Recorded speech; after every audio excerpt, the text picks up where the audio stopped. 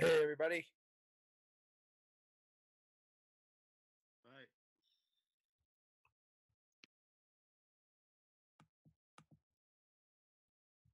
Hi. Hey, how's it going? Can you hear me okay?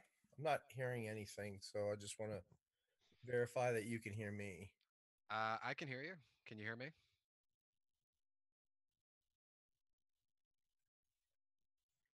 I can hear you. Yeah, I hear everyone. There we go. I think that's better. Can you say something again? Test, test. Yes. Okay, great. So, I'm pretty wiped out because I'm in the middle of I saw my note that I'm in the middle of my busiest 2 weeks of the year at work, and it's winding down, but I won't be done until Saturday or Sunday. So, what I wanted to do first was just, does anybody have any questions about any of the stuff that we're working on this week? Before I'm not planning to talk a lot tonight just because I don't have a whole lot of energy.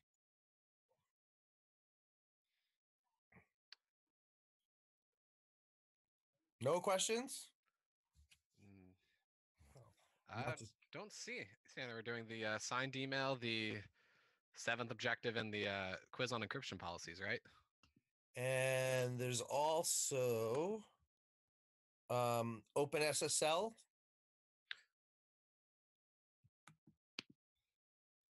Here, I'll share my screen.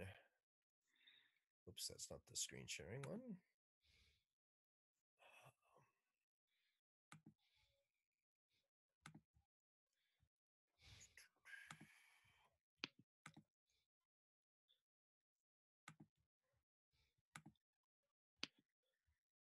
So, yeah, so here's SSL. There are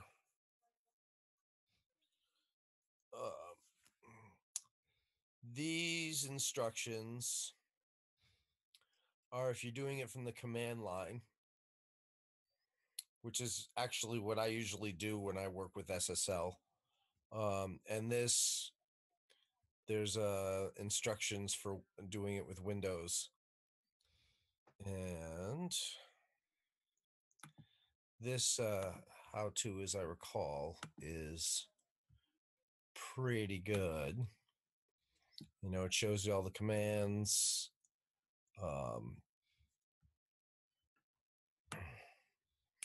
This is the one that's probably the most challenging if you do it from the command line as far as the assignment goes this week.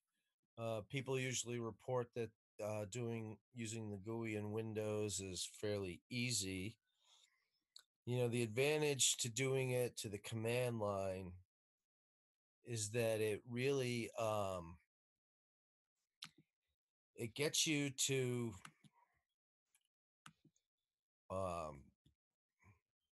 it asks you questions and kind of makes you think, and it'll help you understand SSL a bit better.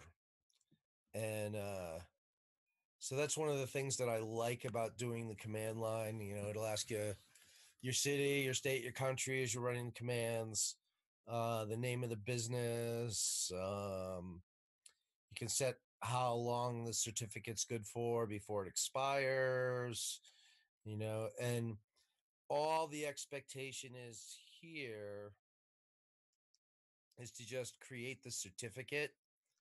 If we were doing a slightly different kind of class, I would probably have you insert the certificate into Apache to create an HTTPS web server. But that's kind of beyond the scope of what we're doing. So I just kind of have you go through how you create the certificate. And, if you wind up doing stuff with web apps, you will need certificates, and, the experience of creating them is really useful. And if you're creating web apps, eventually you're going to be sending your certificates off to a certificate signing authority so that uh, if somebody's doing, say, e-commerce with you, you can have, the signing service will verify that your certificate is good and that you are who you say you are. If you're using certificates for internal use only, you could just self-sign them. If you self-sign them, you'll get a warning in the web browser that says it can't verify the authenticity of the certificate. And if you've self-signed it, it's your certificate. It's not a big deal, and you can, usually have to go to click on an advanced button so that you can say accept the certificate, and you're good to go. And if it's, as I said, for internal use, I think that's fine. And you just got to give everybody the instruction. For working with the general public, definitely you do not want to self-sign, because if you're telling people, oh, it's okay, and for your site it might be, they might think it's okay for the next site.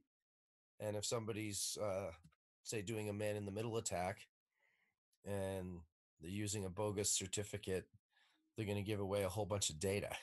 So for the general public, you really do have to use a signing authority. But if it's internal use, especially among a relatively small number of people, you just say, we're signing our own certificate.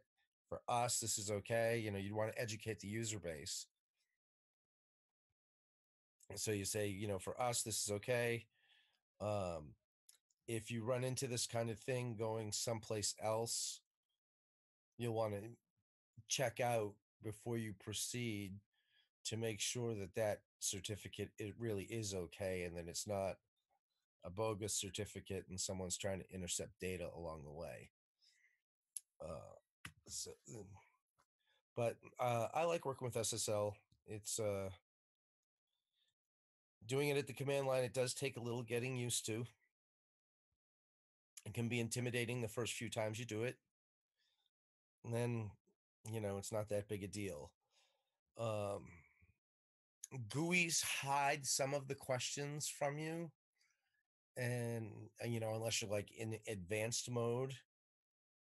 And so the disadvantage of of doing the GUI method is that you don't understand as well what it is that you're doing with the certificate. And, I think, if you educate yourself on the certificate and you understand what's going on with the certificate, then, in, in some cases, GUIs are faster, and they'll guide you a little more in the questioning process than the command line does. And, if it's faster and it works better for you, have at it. But, if you're going to do a lot of SSL, I would make sure that for the experience, you do it from the command line, because it'll force you to learn a little more about all of the different aspects of the certificate, so that if you're managing a server and you're using certificates and somebody questions you about your certificate, they're they're like, well, it was signed, but we have some sort of doubt, and you just know a little bit more about the certificate creation, you can more easily put their mind to rest. Or if you might be like, oh, that something about that certificate looks odd, has somebody do I have a compromised key? Do I need to revoke the certificate? So they're used so much these days. Aside from SSL, there are VPNs that do use certificates to open the VPN tunnel. You're not passing a username and password or anything like that. You use certificate keys on both ends to open the tunnel. There's lots of different things that certificates are used for. They're pretty cool. So, any questions about certificates? if you're feeling motivated, I would encourage you to try both the command line and the GUI method. Certainly not required. The last time around that I did the class, the vast majority of people did the GUI method, but I had 3 or 4 people that really liked the command line, and they were like, "Oh, well, I'm not doing the GUI because I prefer the command line."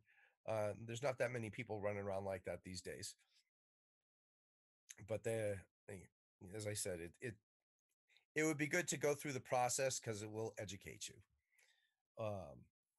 And occasionally, you'll run into something as you're going through a how-to where um, something doesn't make sense to you. I've walked through these how-tos, not recently, but I've walked through the how-to, and they do work. Uh, it can be easy to skip a step, or sometimes you misread what's there. Like Linux, if you're applying switches, it's a dash, and in Windows, it's a forward slash, right?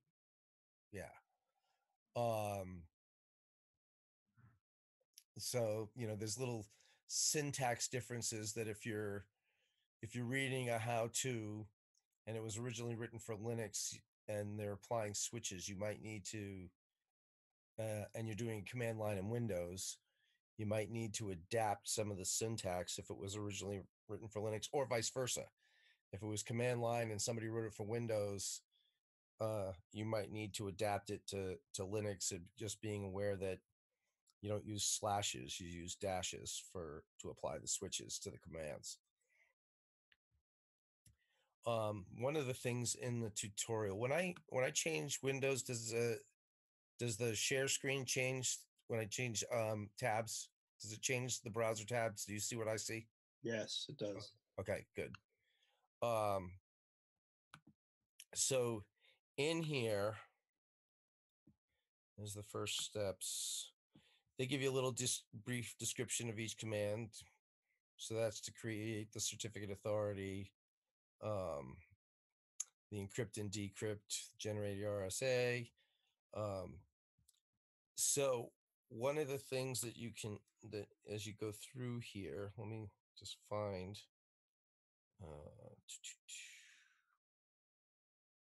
public there we are, key generation.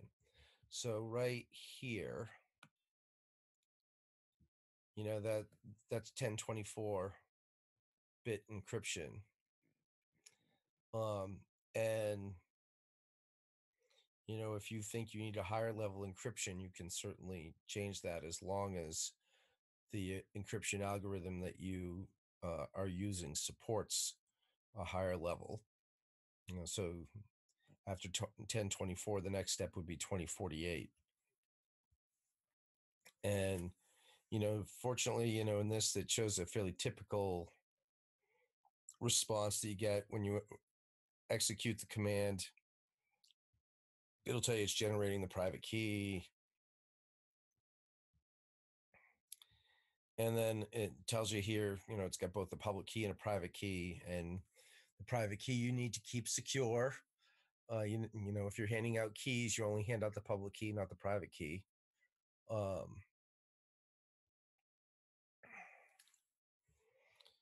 And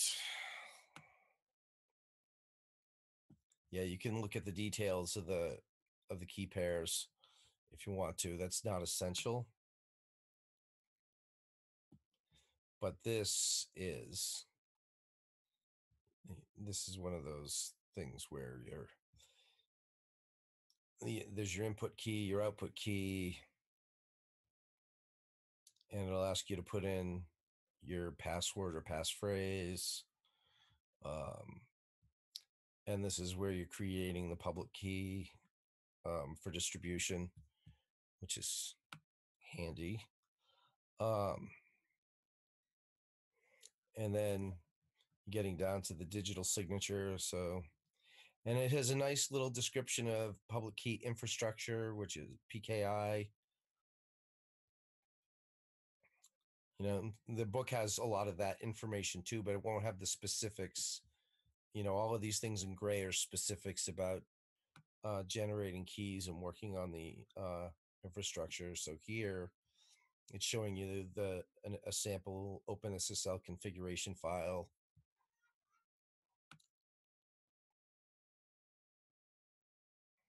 And then if you want to create the PKI, there's the actual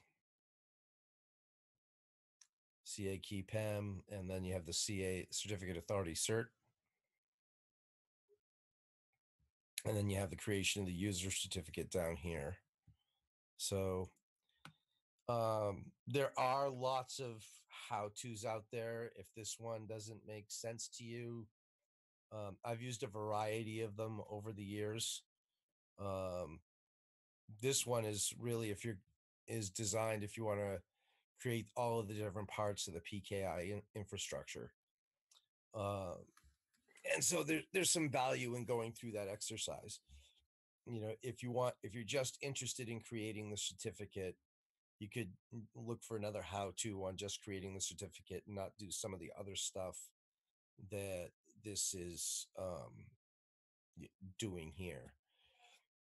If you wanted to create, and if you wanted to do self-signed certificates specifically, you could do a search for how to create self-signed certificates. I've used self-signed certificates a fair amount. As I said, it's usually for private kind of stuff, not public consumption. And so that's pretty cool. I'm going to hop into my email, compose. I said compose.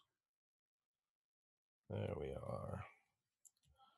So, gotta find the button. So, there's this feature that I wasn't aware of in Google. If you're going to do the signed email, where you have confidential mode, and there's this button where you can turn it on. So options for submit, forward, copy, print, or download this email's contents will be disabled. You can require a passcode.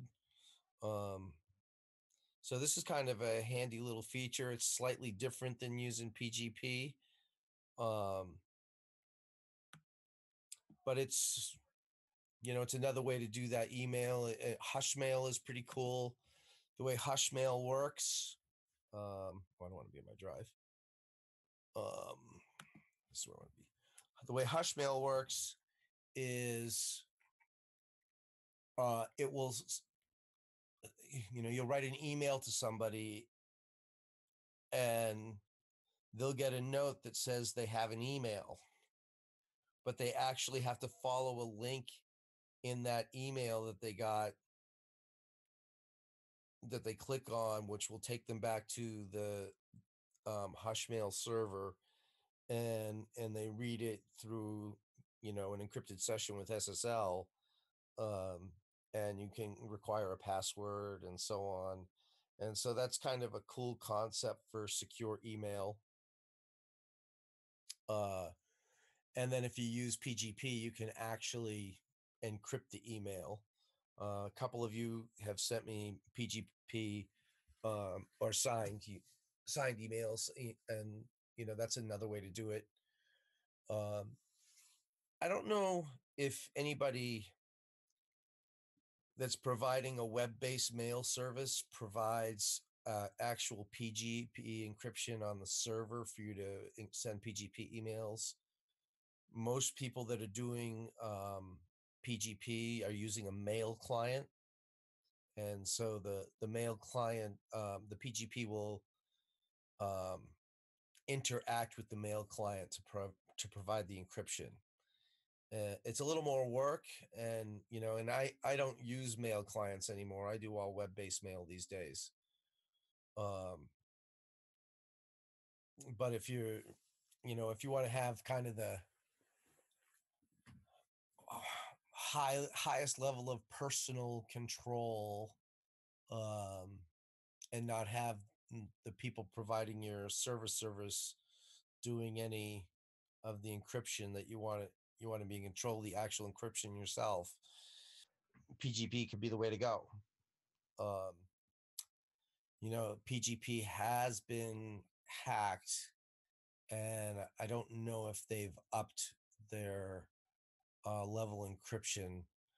I wasn't aware of the hack until last semester, where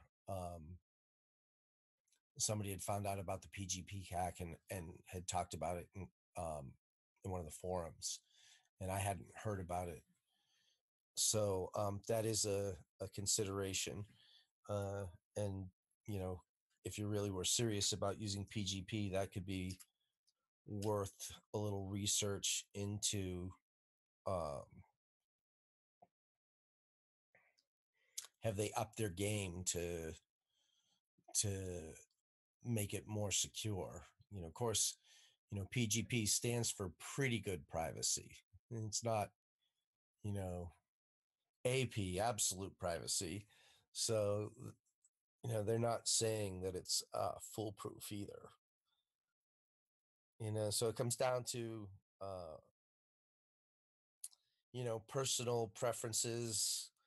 And, if you really need secure email, you know, which approach best suits your needs. And if you're part of an organization, what best suits the organization's needs. Uh, and if you're running your own email server, then you can look into how do you provide secure mail from your mail server.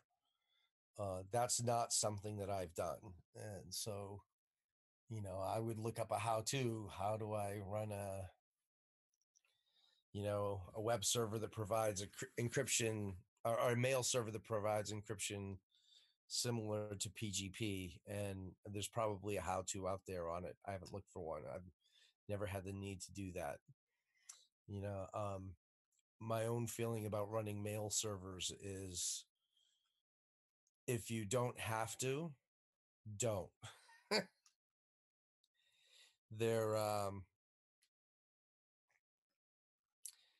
they're notoriously difficult to configure because you have to have 3 separate server services that are working properly. You need to have DNS working properly. If DNS does not work properly, your mail will not work. So I've known people that were running their own mail servers, and they were beating their heads against the wall because they couldn't find a problem in their SMTP server configuration or in their IMAP or POP3 server configuration. And it turned out that they had forgotten to create the MX record in DNS, which is required for internet email to work. So there's 3 different server services that you have to use to make email just work. And if you misconfigure one of them, figuring out which one you got wrong could take some time. And then mail is constantly under attack. People are trying to pass viruses through email, phishing scams, spam. Running a mail server is easily a full-time job, or multiple full-time jobs, depending upon, the volume of mail clients that you have to support. And I would only run it if you have a large enough IT staff to do it. If I were to, go back into IT full time and somebody hired me, and I was a 1 or 2 person tech support shop for the organization. And, if my predecessor had been running email in addition to all kinds of other things, the first thing I would broach with the powers that be would be to outsource email, because it is so much work. And as I said, it is a full-time, it should be a full-time job. If you're doing email, you really shouldn't have other responsibilities if your organization's large enough. And if your organization's not large enough, you don't want it because you don't want the headache. You have enough to deal with. So many administrators in Vermont are jack of all trades. And mail is so complicated and such a security problem. I think it's better if unless your organization is large enough where it's compelling to run your own mail server, that you just outsource it. You use the Google suite or somebody, one of Google's competitors, whatever, because it is under constant attack, and you have to watch it vigilantly. And you need to run things like spam assassin and antivirus scanners that are designed specifically to run on an email server. And there's so much there that you can get into a lot of aggravation that you don't need. I've known people where, back in the early days of email, a lot of the email servers by default were set up as open relays, which meant that anybody from anywhere could bounce mail off your server. And, when it was an open relay, you'd set it up and it just worked, and you'd be like, hey, I'm pretty cool. I got email to work. But then people would start bouncing spam off of you. And I knew people that got blacklisted. And once you get blacklisted, it's really hard to get off the blacklist. And there are some steps that you have to go through to prove that you have taken appropriate steps to eliminate people bouncing spam off of you. And a friend of mine, said he's retired now. He said to me, yeah, I didn't know any better when I set up my first mail server. It was an open relay. It was working fine for a while. And then all of a sudden I was getting these messages that people weren't accepting mail from us, and we had gotten on a blacklist because it was an open relay, and I didn't know that. And it took him months to get him off get his organization off of all of the blacklists. That this was like probably 20 years ago now.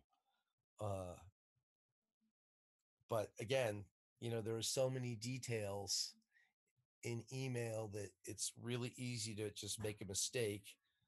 And then you're in the situation where people are bouncing spam off of you, or you're you got worms going through your email server, or you get viruses coming through if you don't have your antivirus software up to snuff for mail scanning. It's a lot of work. So, I personally, I would use a service rather than run that myself. If I wanted to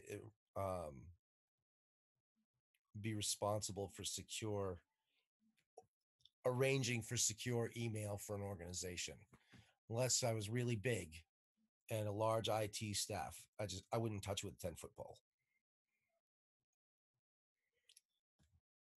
Not everybody feels that way, but I used to teach intermediate Linux at CCV. They don't offer the class anymore.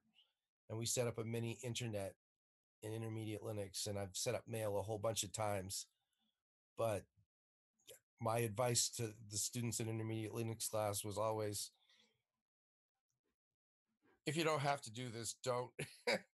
So I think that's, kind of it for tonight, unless people have questions.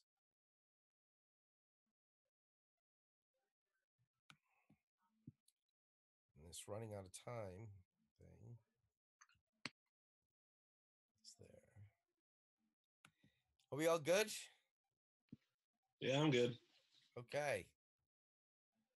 Well, nobody came in on Sunday. Our next one is a week from Sunday. And maybe when we haven't had one, when we have that long stretch, maybe I'll try to send a note out either the day before or that morning, just to remind people that, the option is available. So, but I'll talk to y'all in a week and a half or so. Sounds good. See ya. Okay. Have a good night. Too. Some raised hands.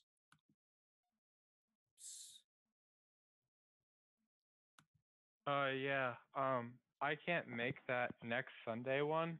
Okay. I'm assuming there'll be a recording. Faye has been pretty good about making recordings. So, although I'm not sure that they can do Sunday.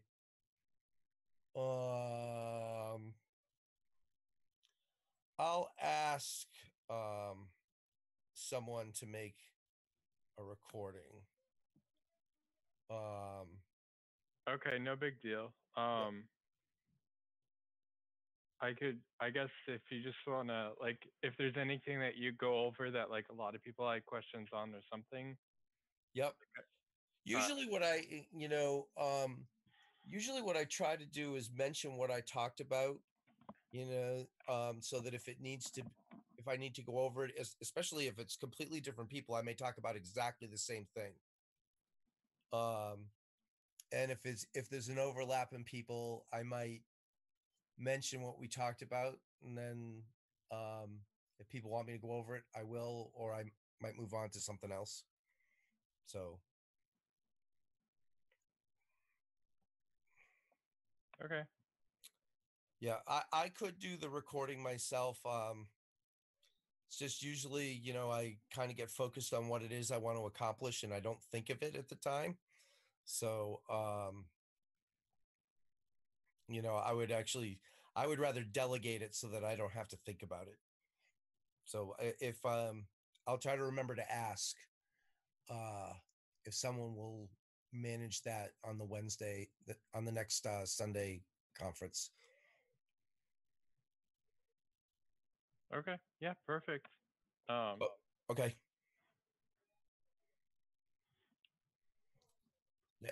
Anything else? Because I thought I saw that there were 2 raised hands.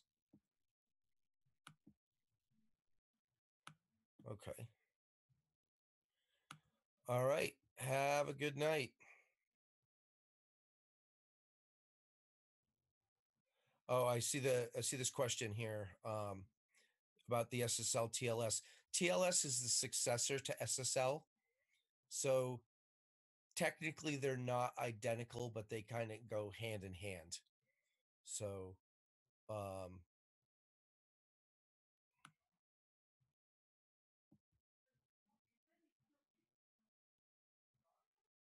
okay. All right. Have a good night.